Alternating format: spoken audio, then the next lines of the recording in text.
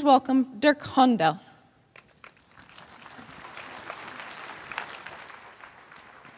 Thank you. I need to watch what I say in the hallway. Good morning, everyone. It's always a pleasure to follow Tim O'Reilly and realize that nothing that you say is even remotely close to being as remarkable as what he says.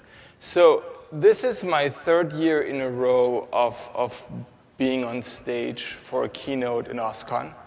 And my big goal for the next time around is to actually make it into the program.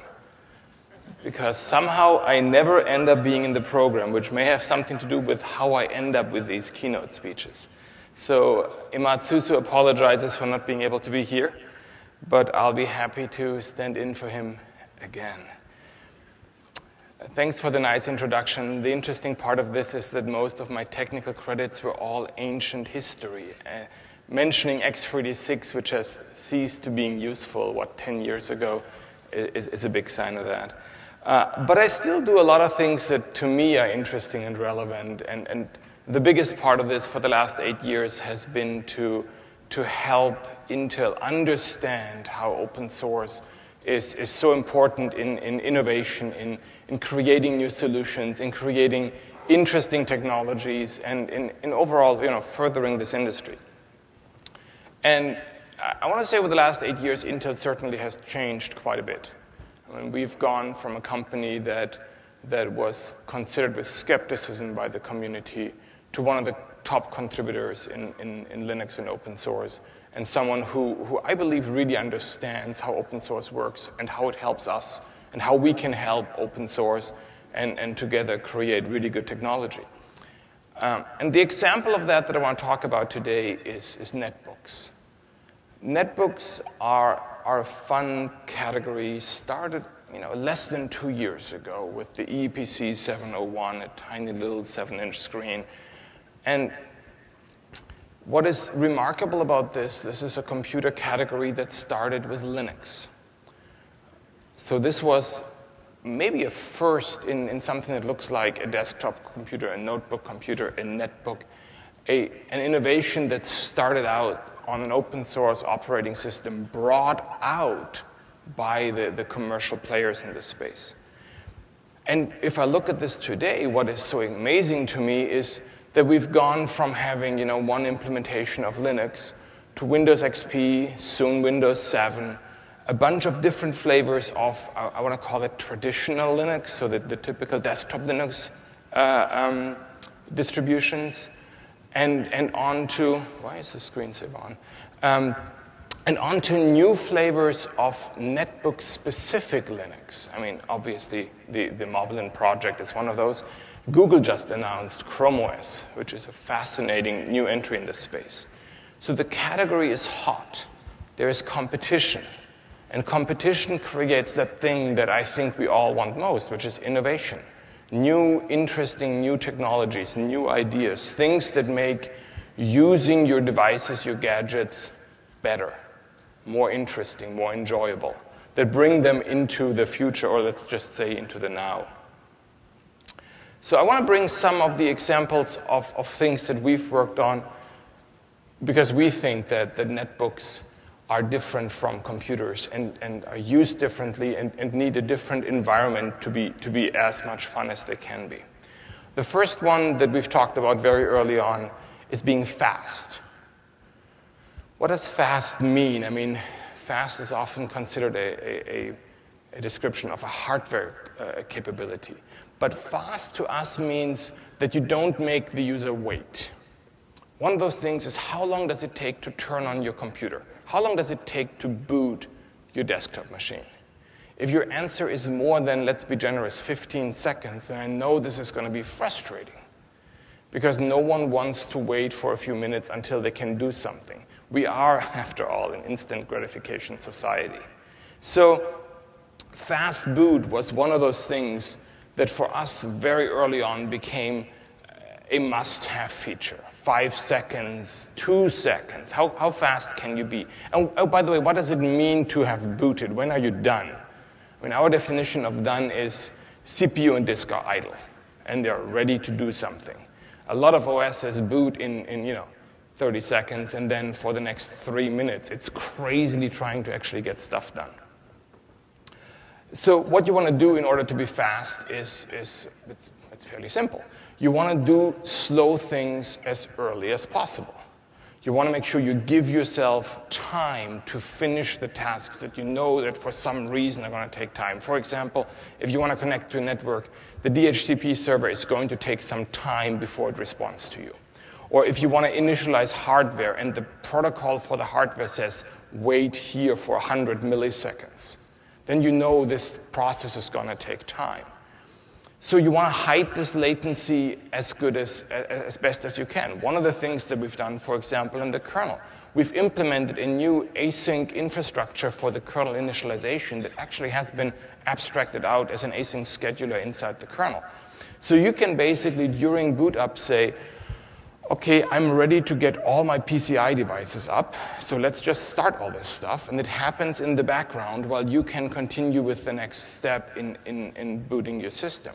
And of course, you can bring the same logic into user space. So what are the things that you tend to wait for? What is the slowest part of this whole equation? Slowest thing is always disk. So you try to read from disk as early as humanly possible.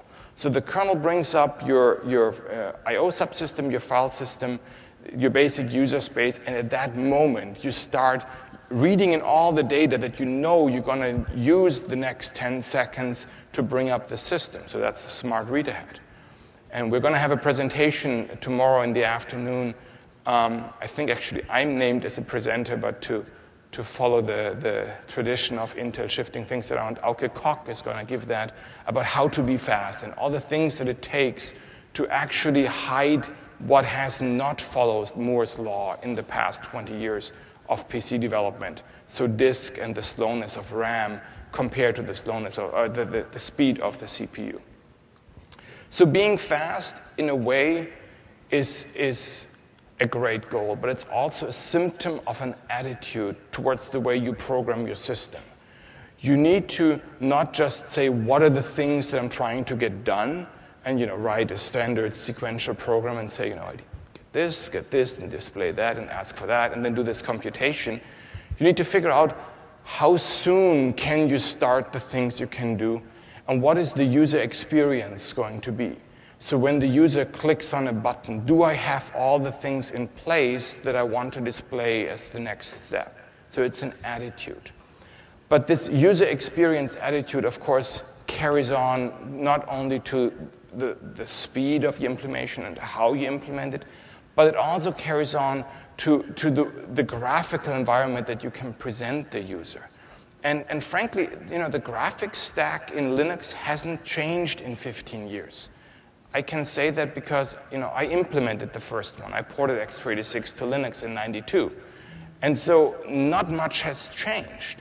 It's very much the old Unix world designed in the late 80s.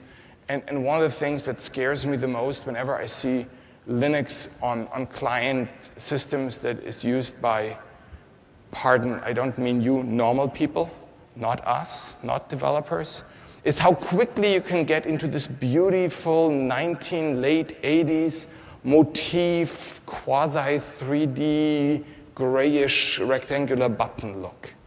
How many applications that you use every day still have these wonderful menus that make you go, oh my God.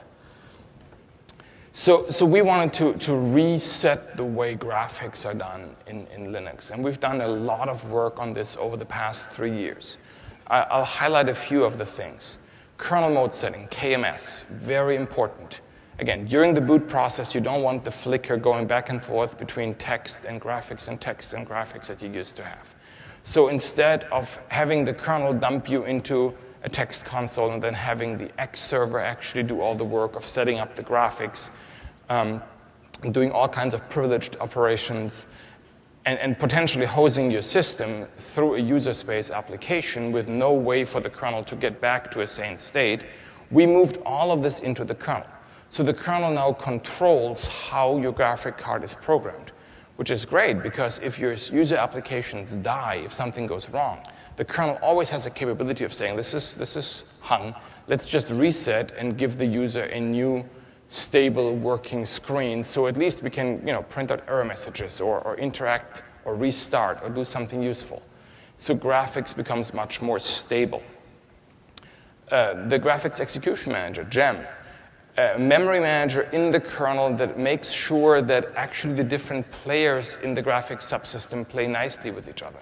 One of the things that we've learned through the computers becoming faster is that in the old way of setting up the cooperation between 3D and 2D, 3D and 2D graphics in Linux was more of the principle of hope, and not in the Obama kind of hope, but more I send all this data and pointers to my memory, to the graphics engine, and then tell the graphics engine to use it, and then 2D comes up, and 2D doesn't know about this, and you just hope that 3D was done with the data before 2D overwrites it.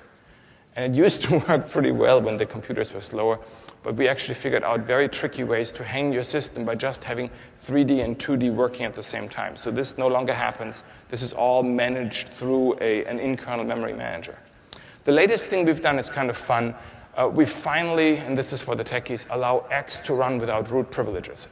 The X server is now a user-only, yeah, only took us 20 years. Now it's a user application, which is a huge security benefit. You don't have this monster application running with super user rights. But it also helps with stability of the system. Again, if the X server does something stupid or a client makes it do something stupid, it now is just a user application, can do far less damage. This is one of the fun things. Now take this the next step. This is just infrastructure. So what does the user experience? We've done a lot of work. Actually, we acquired a company who has done a lot of work, and now it's us doing a lot of work on the user experience itself. Clutter is a framework that basically treats all the things that you do in a UI as actors in a 3D space that follow the rules of physics, and allows you to create really interesting, attractive, and fairly intuitive user interfaces.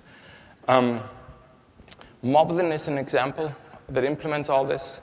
But for example, the GNOME 3 shell is going to use these exact same technologies to create really interesting graphical user experience.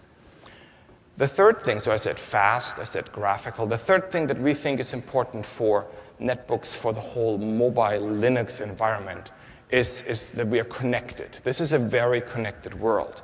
And so we looked at the available tools to manage all the networking environment that you have. And 20 years of growth are kind of hard to hide in this space. So it's just very, very mixed bag of tools with limitations that we felt we needed to a fresh start and figure out a way to really deal with all the different ways we connect to the network today, whether it's a quick Bluetooth connection to your phone that connects through the 3G network, your WiMAX card, your Wi-Fi network, your wired network.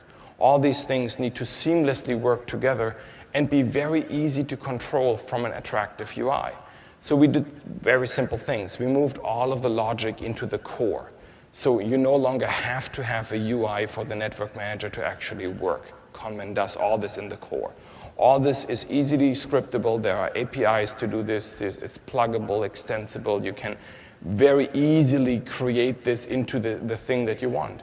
But it offers a lot of services as part of the core. For example, DHCP, DNS forwarding, NTPs, time updates. All this is done in the core, and makes it easy to create a very seamless environment. Things like network connection, sharing to others, speed, very fast answers from DNS because you can predict the queries that are coming and prefetch the results.